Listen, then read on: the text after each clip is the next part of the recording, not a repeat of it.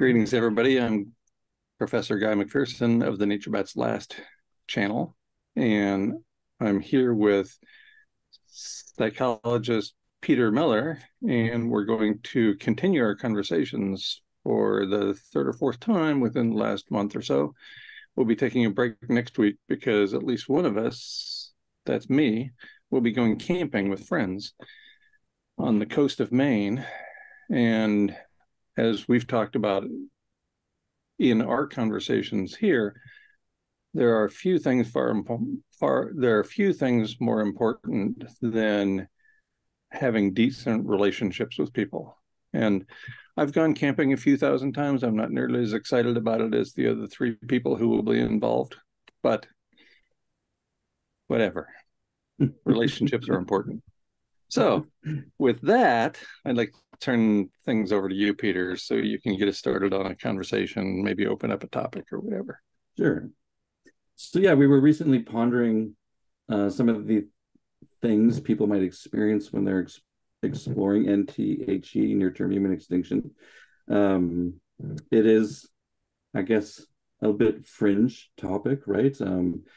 But nonetheless very intriguing, interesting, and it's loaded with things you can learn about science and from other professionals like Guy and Ecologist, among other titles, right? So, I mean, I started down that path about 5 years ago, and I found it immediately intriguing from reading his book, Going Dark, and then going further.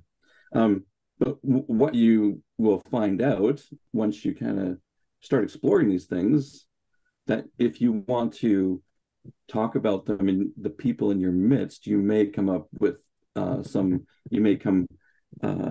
may experience some resistance from people, because it can be, I guess, controversial. It can be emotionally charged in a way. I think it actually goes right to the core of some of our humanness, where people often don't want to go. And I mean, my experiences as a therapist speak volumes of that to me. Like, working with people, people will just, they don't want to go there because it can be challenging in several respects. You mean to deeply self-reflect, right? And go, who am I? Who are we as a family, or who are we as a community?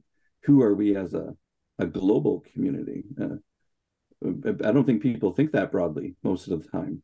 So, like what Guy has done with his work is kind of let's go deep and wide, right?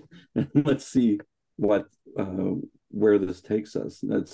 I think it's a lot more than just exploring the environmental aspects. Like, it cuts to the core of human existence, really.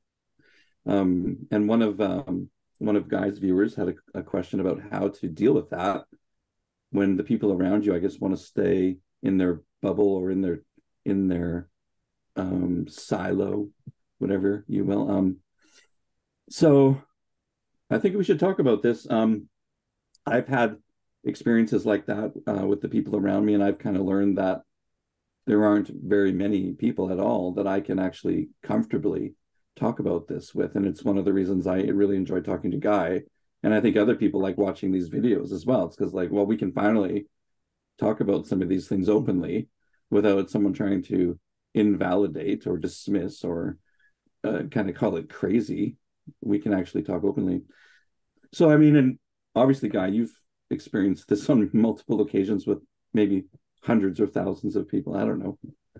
Maybe you could speak to that for a few minutes. Yeah, it certainly is controversial. I mean, to the point that almost nobody believes that it can actually happen, that we could actually go extinct. I mean, look how clever we are as individuals and as a species. We've changed the world in many ways. As a species, we have become the apex predator. We have destroyed so many things. We have built incredible works of architecture and works of art. So the thought that a species as clever as ours could go extinct is just beyond the ability of most people to handle. I might have talked about this before, but an example of how quickly a species can go extinct is the San Benedicto rock wren, which was a relatively small bird on the San Benedicto Island off the Pacific coast of Mexico. On August 1st, 1952, the island became volcanic. It blew up. Bird watchers, or as they call themselves, birders, just to save a syllable, spend an enormous amount of time tracking unusual birds. And this bird was never seen again. There were a bunch of islands in an island chain within flying distance. The mainland was in flying distance. And obviously, some individuals of that species tried to find habitat, tried to find some other place to go, just as we all would, just as the drive to maintain our own lives applies to non-human organisms as well. So this bird went extinct within hours, days, weeks, we don't know, but a very short period of time, because it lost habitat and there was no other habitat remaining for it. So I think pondering the idea of near-term human extinction, okay, even if it's not true, let's say that I made up the whole thing just for sport, just so that I could ruin my life. I made up the whole thing. and so it's just a big joke from me to you. Even if that's the case, but you haven't accepted that yet, even if it's the case that it's a big joke, if you accept it, even for a few minutes, it tells you a lot about who you are.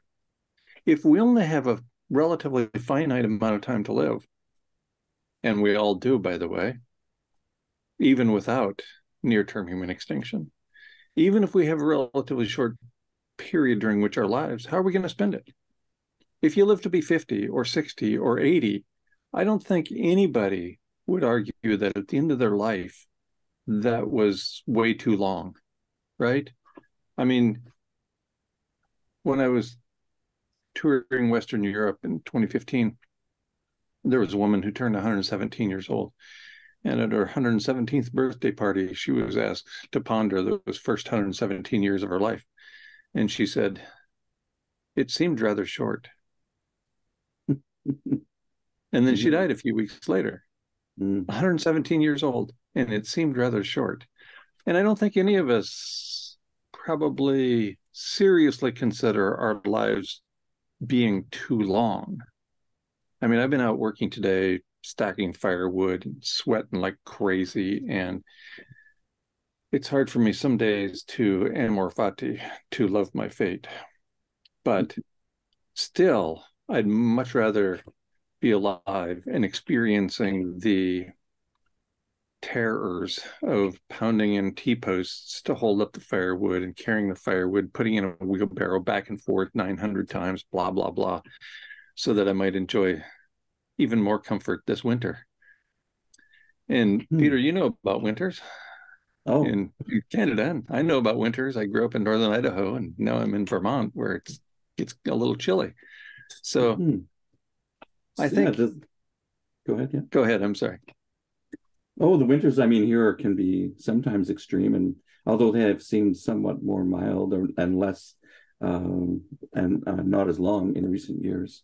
Yeah, but I mean, of course, the Great White North, right? That's what we're known for. Bob and Doug McKenzie and snow, right? Right.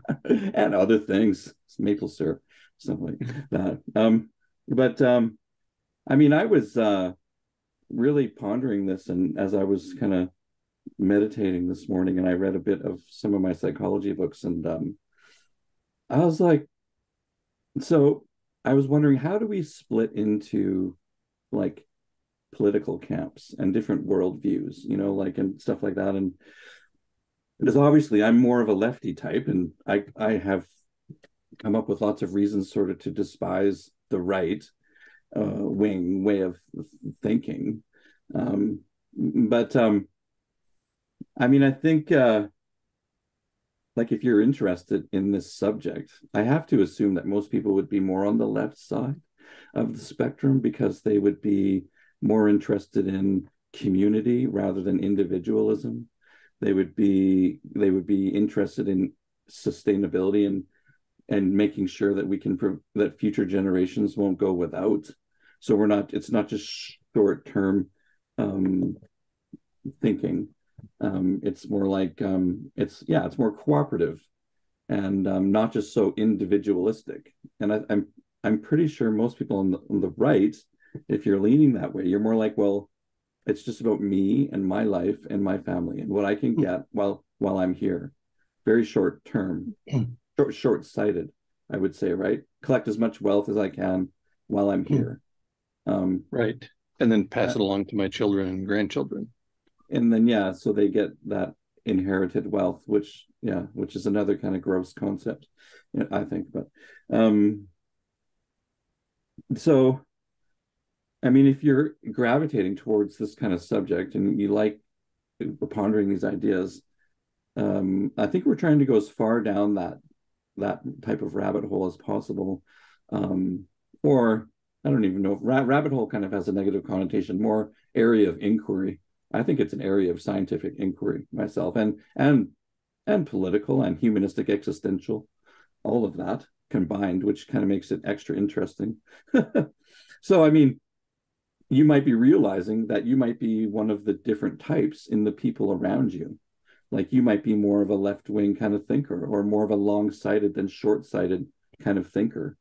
And I don't know if we totally have 100% choice in that matter, because I knew, like in grade 7, grade 8, that I knew something wasn't right, like with the way the world was. And there was lots of dysfunction that we were having to cope with. And that the environment was just getting pillaged. Like I just kind of knew it, but I couldn't put it all together, right? Right. Yeah. I mean, most of us approximately our age have seen the living planet destroyed. Species that we're driving to extinction through hunting or loss of habitat, whatever, cutting down every last tree to make another billboard to advertise for another subdivision. The list just goes on.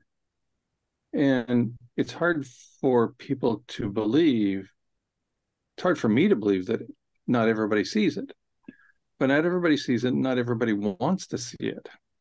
Just within the last week or two, I have tried contacting all of my previous graduate students, the graduate students I advised when they were in graduate school at the University of Arizona. And I haven't been on campus for a few years, but I still had very deep connections with these folks. We spent thousands of hours together in the field, in adverse circumstances, in various vehicles, going to scientific meetings, going to each other's houses for social events, that sort of thing. So these people were really important to me, and I was important to them. I am the reason, in many cases, that they have the position they have. Several professors and the like. Anyway, so I wanted to get in touch with them just so that I could tell them when we have the first ice-free Arctic Ocean, when that first happens, that tells us, based on the peer-reviewed literature, that we only have about a year to live. And I want to be able to have contact with these people so that I can tell them the worst of all possible news, because I think they deserve to know. Right? Up until about 1970, medical doctors didn't tell their patients that they had a terminal disease. They just withheld that information. And now we would consider that horrible, right? That's just unethical. All the evidence indicates that this person has a terminal condition, they're going to die in 6 weeks or 6 months or whatever. Then you have to tell them that as a medical doctor. But it wasn't that long ago that they didn't have to tell them that. In fact, it was considered bizarre if they were to tell them that.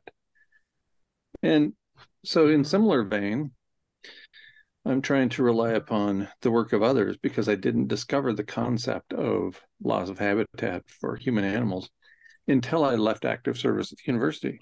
So I've been trying to inform people about that, and it's been horrifying. It's been devastating, with a coordinated defamation campaign that has destroyed first my public life And now my personal life, where all these people I was very close to for a long time have just said, nope, don't want to have anything to do with you. You're the bad person. And I mean, yes, that's the whole thing. Like that is sort of somewhat the essence, I think, of what on some level, some scale, what people, if they want to continue thinking about this and pondering it, they're going to have to deal with. Like it could be loss of relationships, it could be less connection, it could be, I guess a variety of things from mild to extreme horrifying, right? But I mean, Absolutely. I Absolutely. I mean, some people actually appreciate knowing, but then they know better than to tell other people, right, right? Because right. they know what happened to me. So they're Mm-hmm. not going to go down that road. They're just going to keep it to themselves, but they appreciate knowing. In similar vein, I think everybody deserves to know. Mm-hmm. And so that's why I continue down this path. Well, Ridiculous though it I is just now. thought of a comparison for you. You're kind of like, was it Copernicus who said who said the Earth revolves around the sun? Was that Copernicus? So Yes. you're like him, and you're like, no, like the Earth revolves around the sun, and everyone around you thinks you're a nutball, basically, right? Like, Right. and then And they punish you to the point of what did they do? He had home arrest the rest of his life or something. right. And well, right. He was under house arrest for the rest of his life. And he allegedly said after he was convicted, he allegedly said under his breath, but it moves, referring to the earth not being the center, but actually moving around the sun. Mm-hmm. We don't know if that's true, of course, but it makes for a fine story. And it's just, I mean, Giordano Bruno was a predecessor of Copernicus, and he actually was saying the same thing. And he was thrown into a cave and brought out every now and then to be punished to to relent. And he never did. So he was burned at the stake. And Copernicus almost certainly knew that and said, I'm not going to go down the Giordano Bruno path of having my life end, literally end, because of what the evidence says. I could have taken a lesson, but no, some of us aren't as swift as others. Okay. Well, maybe I mean you had some hope that people would actually get it. I think on a larger scale, and it just wasn't going to happen. Right. And in fact, I used to use that example of Giordano Bruno in my classes, Yeah, and I never pointed out that it can destroy your life. I always told it like it was a good thing. I guess anytime you're talking about a big paradigm shift, you're in sort of some dangerous territory, really, because us humans, and this could be part of the maybe the acceptance of for people learning about this, but also being around people who don't care or reject it outright. So, I mean, I think we're cultural beings in large part, like in a very large part, programmed through whatever is the dominant narrative at the time we come upon into the earth, right? And I think probably most people just sort of just take it. They just sort of drink it like the Kool-Aid, right? Um, and then they just stick with it because it's what feels comfortable. It's sort of it makes sense in a way, even though it's not backed by any evidence. Sometimes it's just complete nonsense, like a lot of the religions, if you ask me. But people they take it like it's real, right? Backed by nothing, backed by no evidence whatsoever. But that's what humans do, and I've had to learn how to accept a lot of things about humans too. It's just like that's the way humans roll. That's what they do. And Yes. if you haven't gone to like college or university where you've been seriously challenged about the way you look at things, like I used to think that when I would be in my sociology and psychology classes, I would come in there with all these preconceived notions, right? And so arrogant, right? And then like my professors, they would be like a piece of glass and they would just smash it, right? And boom, into like a million pieces.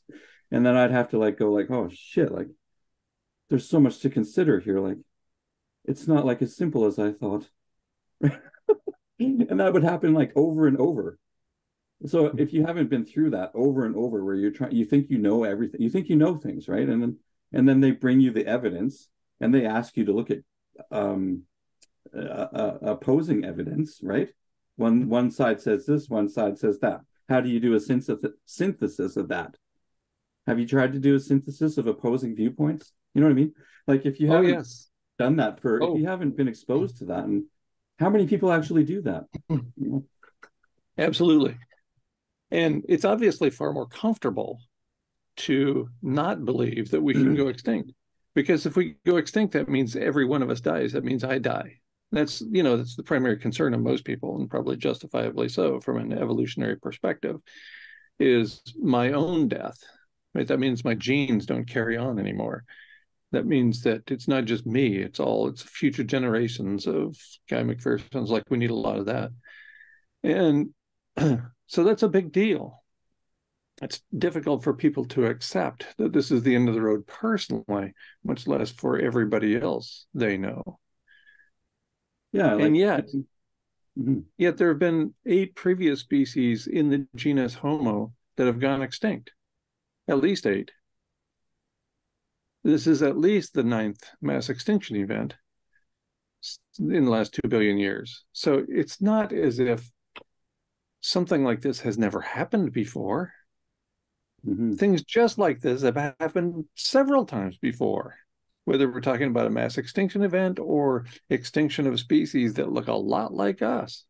So I mean, yeah, we don't our species doesn't like looking at evidence, really. Like, we like convincing ourselves of a total BS, and then running with that as far as we can. That seems to be what we like to do. I hear or read almost every day that life begins at the end of your comfort zone or something like that, right? Adventure begins at the end of your comfort zone. So people give the impression that they want to get out of their comfort zone. But I push people out of their comfort zones and they're not happy at all. Well, the sense of cognitive dissonance is uncomfortable, right? And then you're facing all those feelings, like of life being short-lived. And I recall very intimately feeling those feelings when I was first having discussions with you, and feeling it would lead to some anger, and I would be like, and I would be wanting, I would said this before, I wanted to project that onto you, like I'd be like, Guy, you're making me feel this way, right? But actually it was the information and the evidence that I didn't like, really, and I didn't like feeling the feelings that come with being presented with that information. um so I think, we all need to understand that what's happening internally there as well. Like, a lot of us don't like feeling our emotions. In our modern culture, I think we've been trained to ignore a huge part of our humanness, especially the feeling side. And then anytime someone draws you close to it, you start to feel that kind of pissy feeling. Right? Unless you practice that feeling, and practice that feeling in certain subject domains, even, because this one again cuts right to the core, because it suggests that we aren't going to have a full lifespan, potentially, right? And that makes feelings of existential fear arise in the body, and then you have to either, what are you going to do with that? Are you going to run away? Are you going to call the people that that show you the evidence, are you going to call them names, call them crazy? Or are you going to take a mature adult approach? And our society does not equip people that way. I'm convinced 100% as a therapist that our society does not. Is it okay if I quote something from The Matrix, because it's one of my favorite shows? Of course. Morpheus in the very first Matrix movie, which is my favorite. He says, the Matrix is a system, Neo. That system is our enemy. But when you're inside, you look around. What do you see? Businessmen, teachers, lawyers, carpenters, the very minds of the people we're trying to save. But until we do, these people are still part of that system. and that makes them our enemy. You have to understand, most of these people are not ready to be unplugged, and many of them are so inert, so hopelessly dependent on the system that they will fight to protect it. It's really, Yes. I really dig that quote. Yes, that's absolutely right. I mean, many of the ancient Stoics, the Greek Stoics from roughly 2,000 years ago, said something like, or wrote something like, you don't respond to what somebody says, you respond to your feelings about what somebody says. So let's not confuse the two. And Marcus Aurelius in the Meditations pointed that out as well. That what we don't like to take responsibility for our own reactions to the evidence we see and hear. So instead, we play the blame game. That can't really be happening because that would be uncomfortable for me. Mm-hmm. Mm-hmm. And Yeah, we're all about I might have to feel something I don't want to feel. exactly. We're all about comfort in this society. Well, I would say it's uh, even bigger than that. Like, I think we are, and I think you've mentioned this in a lot of your classes, we are set up for dependence, really. Like, we learn to become dependent on the money system. We can't survive without it. I know that I've never learned any other way to survive. All I know is get money, go to the store, get stuff, live. Like, I've never learned how to hunt. I've never learned like anything like in the bush, right? Nothing. I was a city boy, right? And so you get a job, you get money, you go to the store, and then you go home and eat it. That's it. That's been my life. And so I know that I'm stunted on a survival level like that way, right? But it's more than that. We're emotionally stunted too, because mental health is not a high priority subject. It's just not. Right. If it was, and people were like well educated and had capacity that way, people like me, like thousands of therapists, maybe millions, like we're all busy. Like people struggle in it with mental health, and it comes down to a lot of not knowing how to live in a human body, not knowing how to deal with the emotions, and having all kinds of ways to try and avoid that part of yourself, right? And I guess I'm even extra disgusted because I think that religion reinforces this dependence concept, because they say you need to admit that you are 100% dependent on this imaginary savior figure. And if you don't admit that dependence, then you're not going to make it after you're dead. Like something bad will happen, right? I know all different religions have their version of Right. the wackadoo, but like, but I mean, it encourages dependence too, right? Like, and they encourage us to be in debt. They like to take out a mortgage, to make payments on a car. Like, how many people, like almost everybody does that, right? Right. In fact, in the early 1990s, when I was on the University of Arizona campus, I would talk with my graduate students about ideas that I thought were worthy of discussion. And one of them was developing a declaration of interdependence, right? So we in this country, we all know about the Declaration of Independence. But what I was trying to get across was the idea that we are actually interdependent upon each other and upon a living planet. So let's write a declaration of interdependence to pursue that idea. One of my first PhD students landed a tenure track job at the University of Tennessee. He went there and was going to offer it as a seminar, but not enough people signed up for it, which tells me pretty much everything I need to know about that idea. Nobody on this very large campus thought it was a good idea to talk about our interdependence because it probably doesn't exist from their perspective. What a world. The idea, it's dissonant with the American dream, is it? Absolutely. Yes, the old pull yourself up by your bootstraps. We can do anything as individuals. That idea, which of course is nonsense, it's just afflicted the entire society here. Well, And I have to wonder if the these these narratives and these concepts about American dream, and even the religious narratives, like they seem to overlap and harmonize with each other. It almost seems to me, like, call me crazy, Guy, but I think it's just a big imperialistic strategy. I think, the Americans were like, the British, they almost conquered the whole world. Like we could do it, if we have the right Right, tools, if we have the right. right tools and mechanisms in place, we could conquer everything and everybody, and we could colonize the whole damn thing.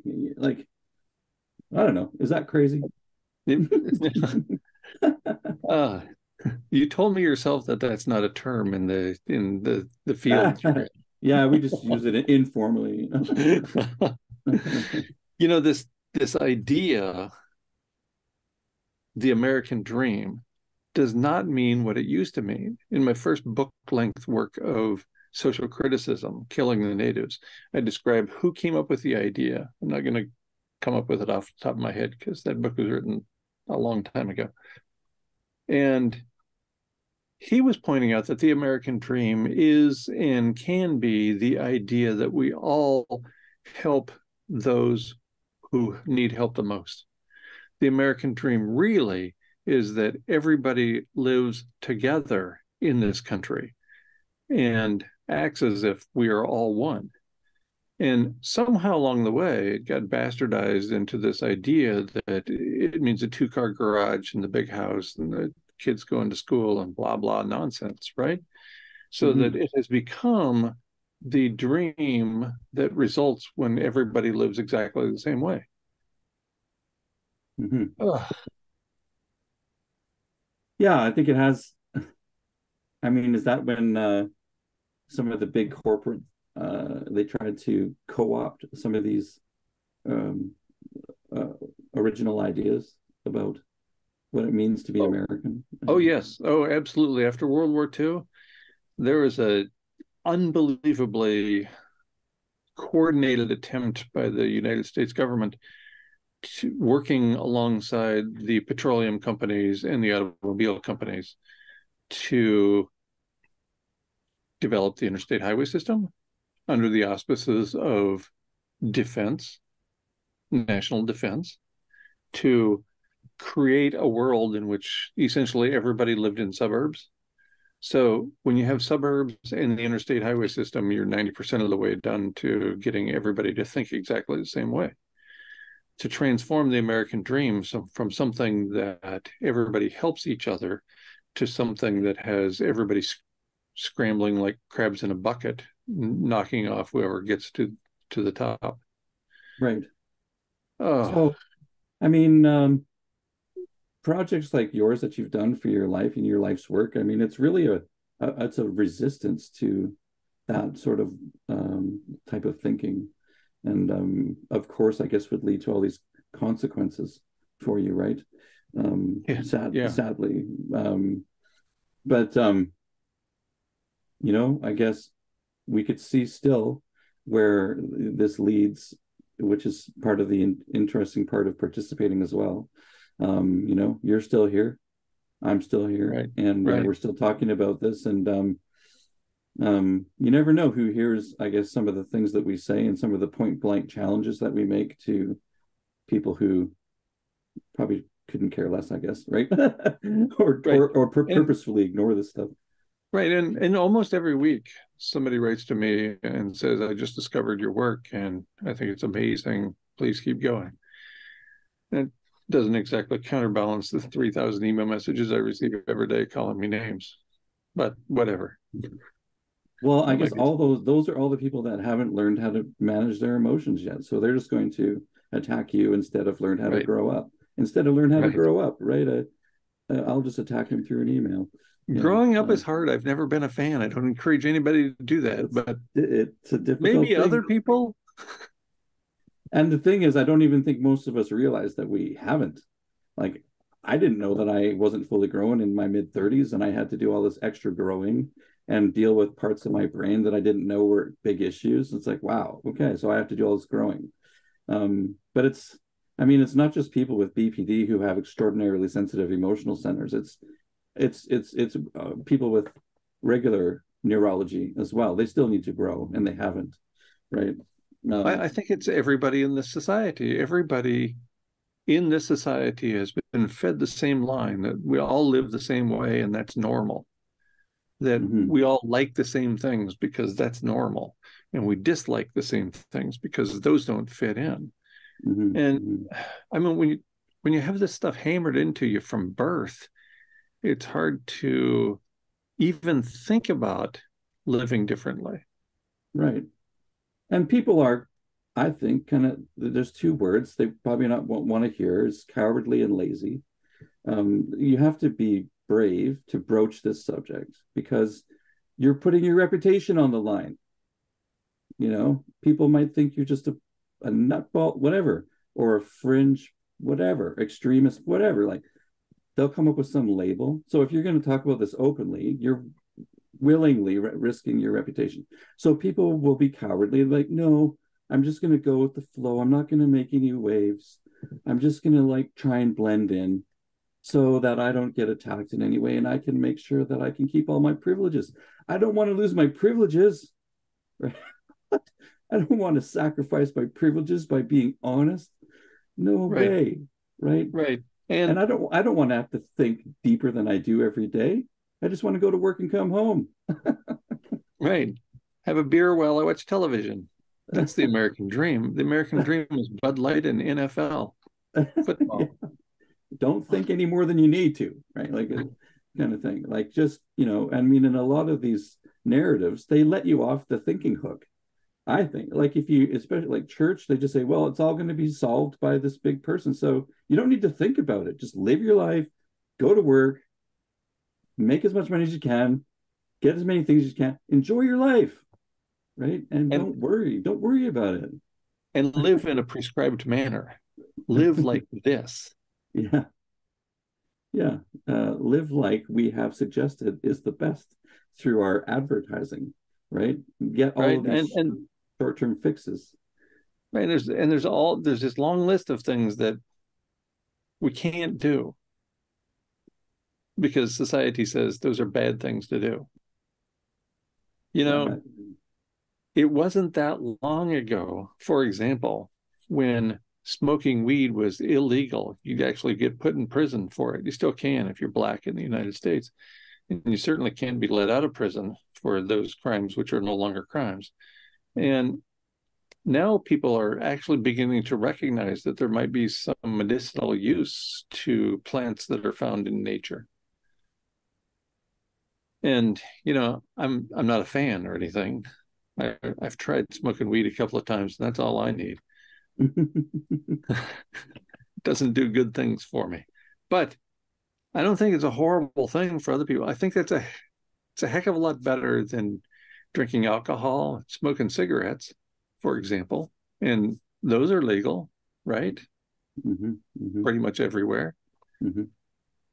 Ah, No, yeah, it's strange. I mean, yeah, some of the plants can be very medicinal for certain conditions, and I'm glad here in Canada that's legalized that way. Um, so I guess I was just going to lastly kind of point out, like, even if you're invested in this subject and you're frustrated that people are like locked in their mentality. I think you can still get to a place where it's like you don't have to like fight reality. Like reality is actually one of the, if you read any books from Byron Katie, she talks, yes. there's a book called Loving What Is, and she's all about reality acceptance. Uh, so that, I mean, reading any of her work might help you to deal with that kind of subject as well. Like, and I mean, I've really just come to terms that, like, humans, they get indoctrinated into their narratives. They even get addicted, I think, to their narratives. They don't like to feel feelings in a lot of cases, and challenging your narratives brings up uncomfortable feelings. So why would you want to challenge your narrative if you would have to feel? So, Well, and Dr. Gabor Mate, who everybody knows if you've been on YouTube for more than about 15 minutes, right? And he has these really wise things to say. His response to palliative care or hospice care is two words: accepting inevitability. We have to accept the inevitable, or we can't move on with our lives. If we're going to live in a dream world, hoping for something to happen, wishing for something to come true, what kind of life is that? Nobody's going to fix this for you. No, no. So yeah, I mean, you do need to come to terms. And actually, early in my practice at the clinic I'm in now, I was really frustrated when people wouldn't come back. Like, I would be like, what? Don't they want to learn? Like, don't they want to grow? Like, why aren't they here? And I mean, No, they don't. And there could be lots of reasons they don't come back to see me or anyone, I guess. But like, my colleagues said to me, and this will ever stick in my brain. They said, "Are you in a free country, Peter?" I'm like, "Yeah, I guess so, sort of." But they were saying people are free to be. They can be what they want to be. Like, they can be deluded. They can stay depressed. They can do whatever they want with their health, right? They can become totally extremely obese. They can become anorexic. They can self-harm. I mean, like, you don't have to be healthy. And I think if you really want to deal with this subject, you have to be a person that's kind of interested in that, learning how to be okay in your mind and body. And you don't have to, I guess, in most societies, you can stay as narrow-minded and deluded and magical thinking as you like. You don't have to accept any of the evidence. And I guess that's reality. It's hard for me to like embrace that, because I want people to be healthy, right? But I can't have what I want. Yes, we can't force people to learn what they don't want to learn. We can, like, especially when it comes to health. Like, you can't make somebody be healthy. I Right. mean, we can force them into. You are not going to get me off Twizzlers and ice cream. I don't care how bad you say it is for me. Yeah. We'll talk about all the evidence and the chemicals. Right. And I know this is terrible, right? Twizzlers and ice cream is like the worst diet you can possibly have. Yeah. And so leave me alone. You have that 3 times a day? No, I try to have it a little more often than that. Oh, okay. No, I'm just kidding. Yeah, I used to, however, have a bowl of ice cream after each of the 3 regular meals per day. And then on Sundays, I would have a big bowl in the afternoon while I was watching. I was the model American, really, on the path to becoming addicted to high fructose corn syrup and television. I'm no saint either. I mean, I have lots of bad habits too.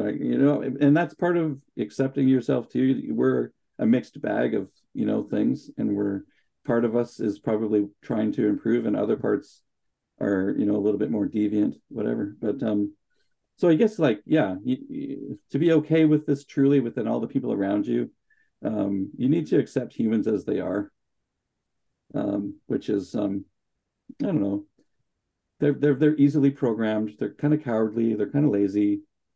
So they're like us. They don't like to think very much. And I mean, I fall into those things too. I think my curiosity has spiked some intense work in the other direction at times. But I mean, I'm just human too, I guess, and yeah, if that's what humans do, that's how we roll, then we have to accept the inevitable, I guess, because that's who we are, right? Yeah. Nietzsche said it best with the title of his book, "We're all too human." Yes. Yeah. But you can find some peace actually in accepting the realities. Like, if you really dig down and accept who we are, I think you can be like, okay, it's just who we are. Like when I was telling you, right, when I was at my relative's lake lot there, and I was just like, that's just what humans. That's what they do. In this time and place in history, they all want a piece of the pie. They're almost everybody doesn't think about this subject. They're just going to be individualistic and materialistic, and they're going to go for their big win. So that leads Did I us tell you about that leads us in that direction. did I tell you about my trip to the endodontist? No. So the endodontist is the dentist that the regular dentist sends you to when things are really bad, right? Like it looks like you're going to need root canals and you're going to need your whole mouth replaced with something else, whatever. So I went to an endodontist. I think it was earlier this week. I must have been last week, whatever. Anyway, and he takes a look around, probes around a little bit, and says, "Why are you here?" And I said, "Because the dentist said that things were really screwed up, like I'm going to need root canals." And he said, "You don't need a root canal. Why are you here? There's fine. This is fine." They said that 2 and 31, which are our teeth here and here, I think. He said, "That's what they said was wrong, but there's nothing there. Get out of here." And I'm like, do you not know how the dentistry profession works? It's like these people are making a gob of money, so they send me someplace else so that you make a gob of money too. And so I paid this guy $185 and spent 2.5 hours of my time to find out that I'm fine. That's Do you curious. charge people to 180? Do you charge people $185 to tell them they're fine? Yeah. I don't charge people at all. It's all covered in our benefit system. So that's my job. I don't have to collect money. So they can find out for free that they're fine. Yep. Yeah. Yeah. Anyway, it was crazy. And that's the world we occupy, I guess. And I'm getting a different dentist, by the way, okay. Yeah. who won't send me on my way for 2.5 hours to get something done I don't need done. It was a false flag operation for teeth. Right. Which is fine as long as it's not my teeth. Right. But it cost you time and money. That's kind of annoying. Oh, people. Yeah. Okay, let's wrap this up. Do you have any final comment or comments? Oh, sure. So yeah, thanks for everybody for checking out the free BPD course at freebpdcourse.com. That we have had some registrations, and I can see that some people are actually engaging the material, which is really nice. The most meaningful thing for me is to have gone through my mental health challenges and then tried to figure it out and share it, and then to have other people benefit in some way. That's where I get like my kicks in life, is to, I don't know, that there's some meaning to the suffering, if you know what I mean. But yeah, if you're needing any instruction or guidance or support, that course is there available for anybody to access at that site. And then Guy will place the link in the comments below and maybe on the screen here. So thanks for checking that out. And if you do have any feedback for me, or even just that it's helping, please let me know. There is a link to my email in my biography, mini biography, at the bottom of freebpdcourse.com. Excellent. That's great. And I know several people have already contacted you and have begun the course. So that's wonderful. And we're going to take a week off next week because I'm going camping with friends. And so I know I said that at the beginning, but I wanted to say it here at the end too. I encourage everybody to take a look at Peter's freebpdcourse.com. And I strongly suspect it can help all of us. And it certainly can't hurt. So thanks, everybody. Look forward to doing this in another couple of weeks. Sounds good. See you guys.